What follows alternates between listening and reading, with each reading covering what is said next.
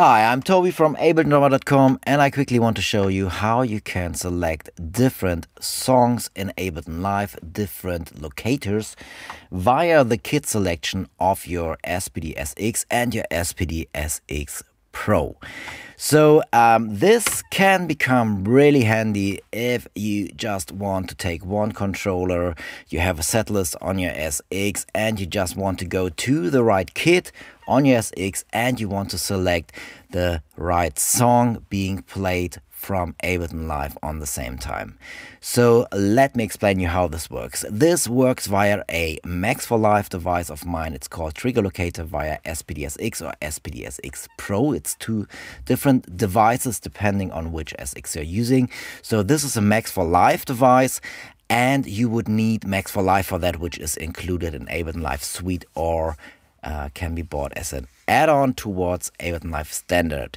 So you then would need to buy my Max for Live devices, you would need to set up MIDI connections, you would need to set up the locators, and then you can access those different songs really flexible and only from your SX.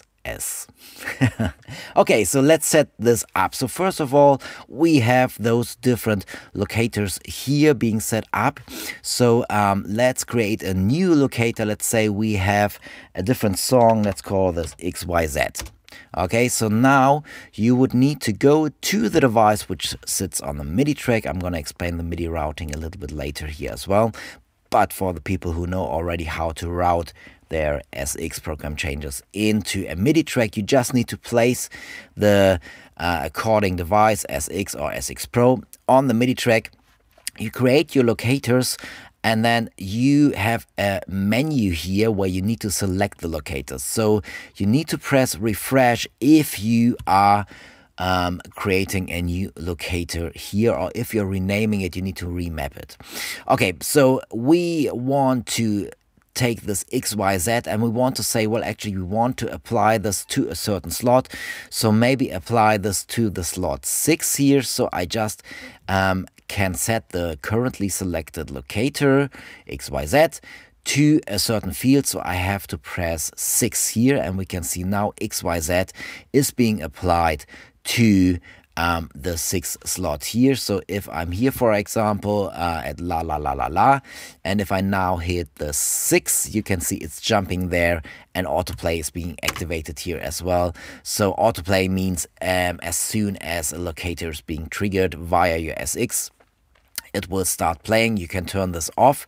So again, if we're at la la la and if we're hitting now the 6, the locator, the playhead is jumping to XYZ. It's just a little blue line here. So but you can see that if I do that once more, now the blue line, I hit the 6 on here and now it's jumping there. So this field is now specified to select this locator XYZ.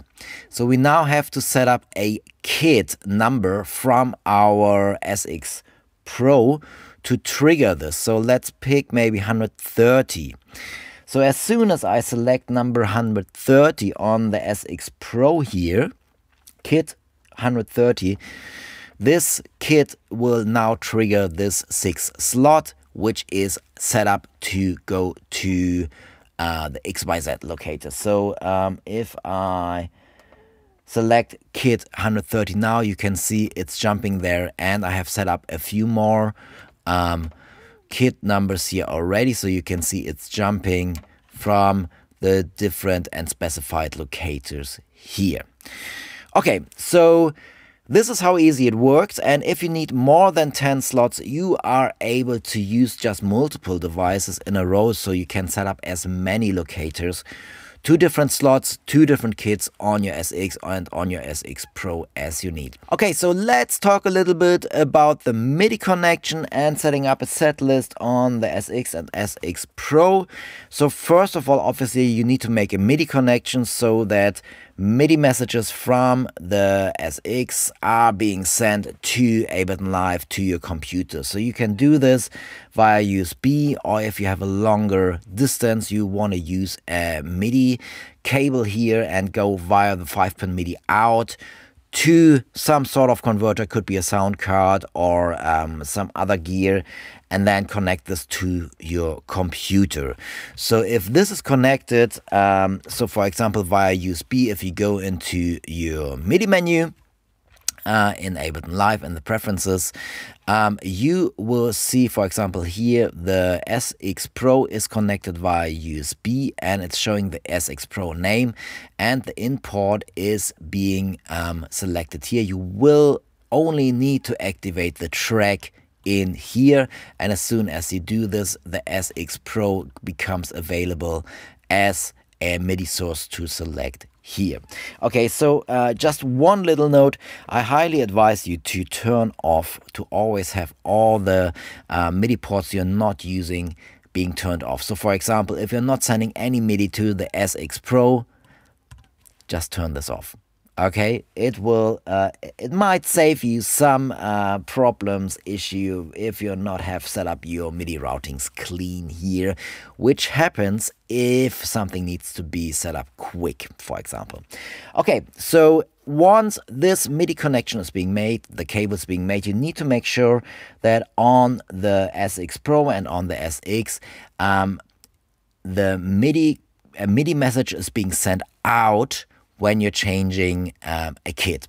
So for the SX, for example, if you go to the menu, if you go to system, if you go to setup, and then under MIDI, if you enter there, you will see under the control tab, the first tab here, it's probably, you can't probably see this accurate here now, the text, but in the MIDI menu on your SX, you need to set up the PC, which stands for program change, PCTXRXSW.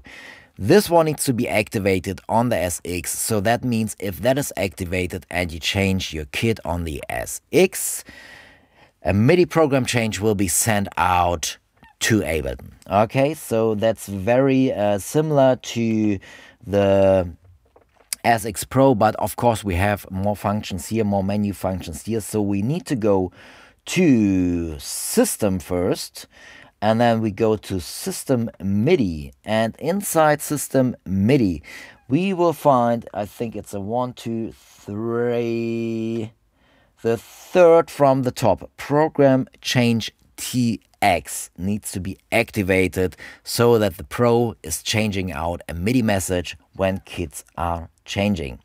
Okay, so the next and the last bit, that's up to you. If you're selecting kits and just go up in a row, you know, stuff will be selected, like kits will go up one by one, but you can as well on the SX and on the SX-PRO, you can set up a set list.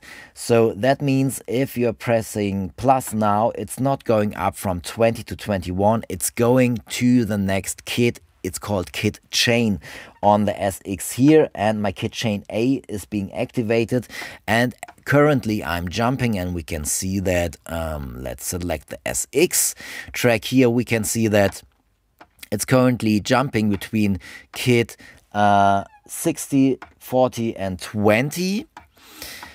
And we can see that 20, 60, 40 is set up here, and this way it's triggering those first 3 slots here, which are assigned to certain locators here. So once this is set up, you can actually access all your sets and all your songs via only the SX, having the name to match up, creating a set list or a chain, kit chain on your SX, and then run this whole show and always get a visual feedback of what you got selected, because you're selecting it on the SX. You can see it clearly. MIDI program changes are sending to Ableton Live, to the Max for Live devices, selecting the right locators. Okay, so if you want to unmap a locator slot, so for example this slot here, you just press the X and then you can reassign this.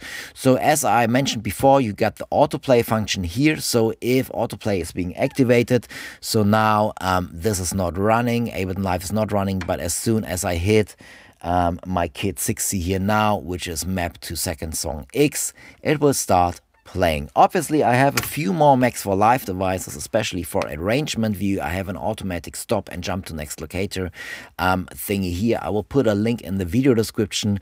Those Max for Live devices, again, you will need Max for Live for that, included in Suite, or can be bought as an add-on, or you can get the free 90 days Ableton Live Suite trial if you want to check out stuff like this. Obviously, you need to get my devices first.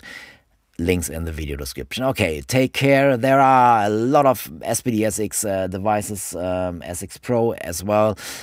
Just check out the links in the video description if you want, and if you're looking for another way to control Ableton Live or control your SX sounds or kits from Ableton Live. There are quite a lot of things you can do.